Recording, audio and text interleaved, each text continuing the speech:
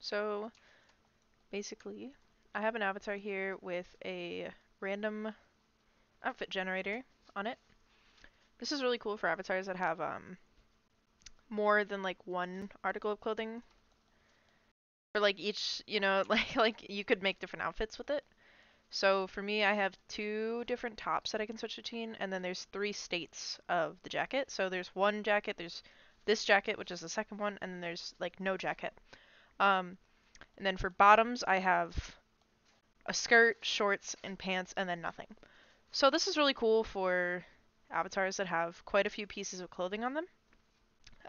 As you can see, the more I hit this button, it randomly will generate an outfit. And I also have a few accessories hooked up to it. So basically, I'm going to show you how to do that.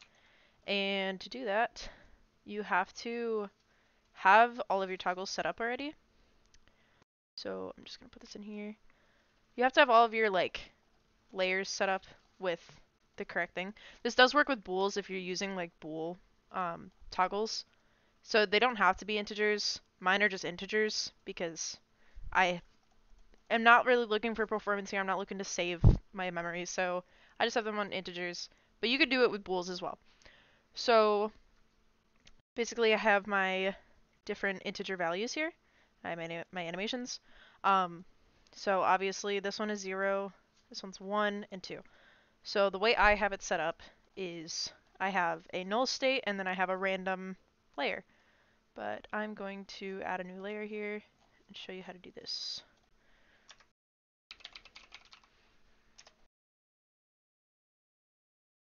Gotta drag that all the way up. Oh god, this is gonna be a pain. Okay, so you want to make sure you have a nothing animation somewhere. If you don't know what that is, you should watch Cam's tutorial on having right defaults off on your avatar, because having right defaults off is pretty much the standard for avatars. You typically don't want to use right defaults because it'll break a lot of things. So I have a few animations that are just, you see, invalid. They'll usually say invalid, or there's a few. Here we have this one called buffer, which is just, obviously that's not a real thing. So you could drag in any animation that doesn't do anything. I'm going to use my null state animation, so that's, I'm going to close that. I'm going to use my null state animation, and I'm just going to title this wait, because I don't want this animation to do anything yet. I don't want to load in and randomize my avatar. I want to click a button and have my outfits generated by an animation, but not this one, because I want this to only activate when I click that button. So this is my wait animation. And for random, it's just going to be empty. There's not going to be anything in there. So you don't want to have empty animation blocks in your project, so I'm going to use another null state, and I'm just going to name it random. So there's no animations on either of these blocks. They're both null. They're both invalid animations. So I'm going to make a transition to random, and then from random back to wait. So my button is only going to activate once, and then it's going to go right back to wait. Because I only want it to randomize once. I want the more I click it, the more it has to wait. So you want to check off has exit time, transition duration 0.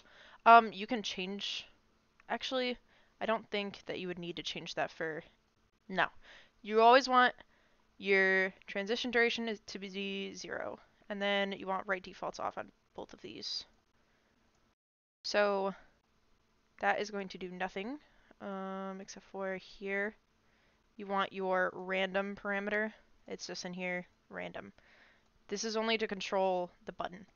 So random is true. If I click random, if I click the button that says random, it's going to go to this block. And then when I uncheck random, it's going to go back to wait. False. And then it has exit time, blah, blah, blah.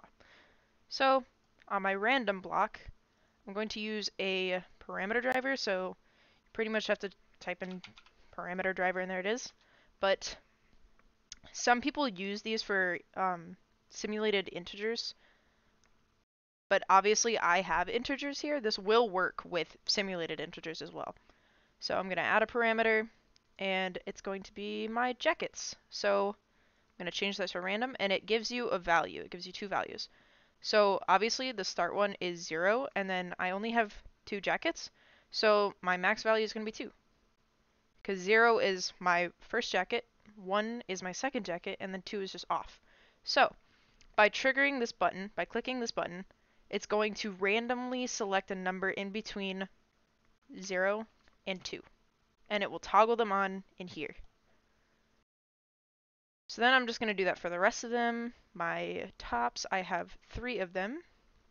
So I'm going to just do... Oh wait, no, I have 4? No, I only have 2, actually. I lied.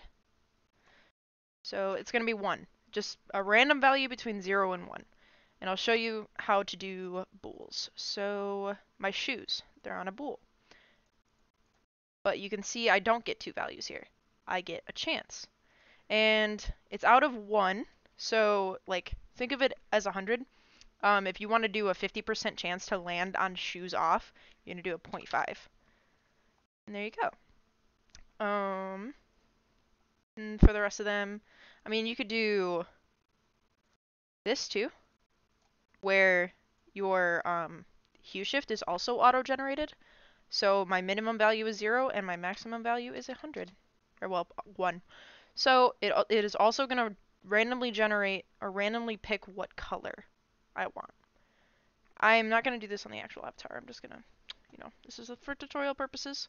So then I'm going to go into my menu. Where's my menu?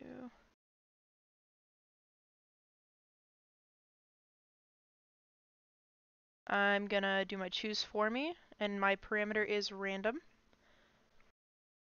So obviously, if you have the avatar emulator, you can see this in here. But every time I've tried it, if I delete this and put this in play mode, and I have my animator over here, this doesn't do anything. And it also tells you right here, using add and random may not produce the same result when run on a remote instance of the avatar. So for some reason, you can't test it this way. You either have to test it in game or test it with the emulator. It does not work this way. And I don't know why, but it just doesn't work. So you have to do the emulator and then go to your avatar and just spam the button. So as you can see, it's randomly picking colors for me. It's randomly picking clothing. And each thing has, well, everything but the like main pieces has like a 50% chance to come off. And that's pretty cool. So you should totally try it. It's pretty fun. Thank you for watching.